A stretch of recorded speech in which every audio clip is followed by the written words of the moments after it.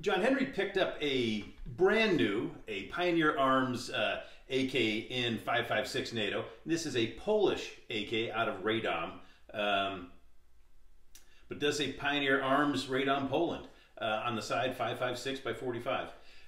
So we had to take it out and break it in, and this is what we did. All right, so this is going to be my first few shots out of this 5.56 Pioneer Arms AK, and let's just hope I don't blow up.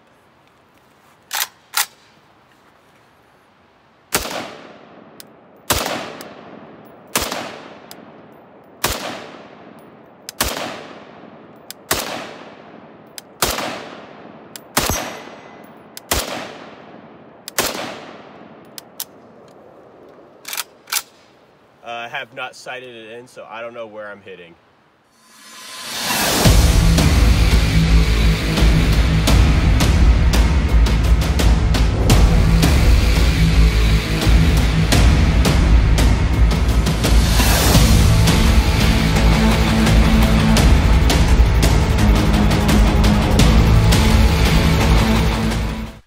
Well, to start, I had some old Wolf steel case 5.56 that I didn't want to run through my AR, but I thought, well, it'd be just fine in an AK. AK should take a steel case, no trouble.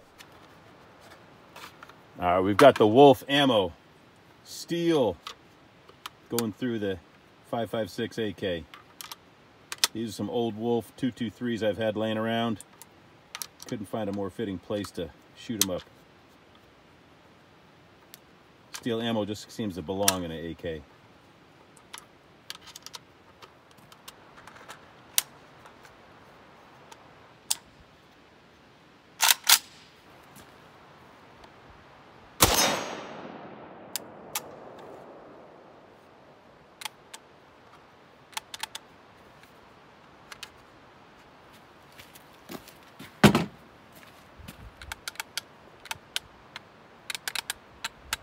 Would not cycle these.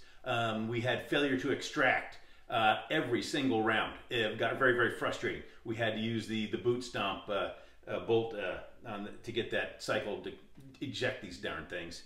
We were also shooting some of the ZSR. This was very, very cheap ammo. And at the start of the afternoon, we were getting like 100% failure rate with these, a failure to extract again. We went and shot a bunch of Winchester green tip. We shot some more Frontier, and then we went back to this ZSR, and it was cycling. So it maybe just needed to break in, but these were very, very suspect at the beginning of the afternoon. So, fresh, this was kind of finicky. We did have some trouble with failure to extract. We did have some bolt over round two, so it was, but 100% it was the ammo.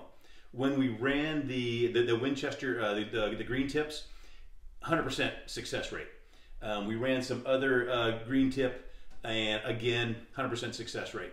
So it was the ammo, but as the day went on, it did get better.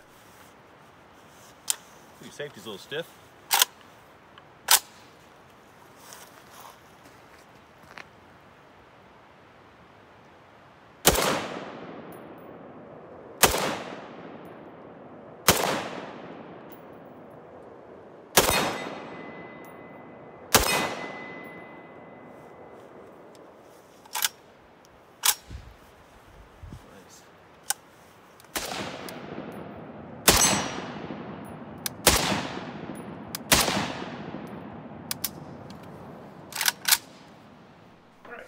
First thing you're gonna notice about this Radom AK is, well, for one, you notice that straight magazine. Still, it's 5.56. Doesn't have the curved magazine like the 7.62 by 39, but it does have the underfolder. The underfolder is pretty cool. There's a button here on the left side of the receiver. Press that in with your thumb. This thing will fold underneath, and this butt plate is just friction. We'll just straighten that out. It does clear the 30-round magazine, and it locks in place here just short of that does not bump into the fore end. So that metal folding stock doesn't bump up against, the metal doesn't really hit the wood. So it does stop where it is. nice compact little unit. And when you've got a compact little unit, you got to fire it like an insurgent. So we did some of that too.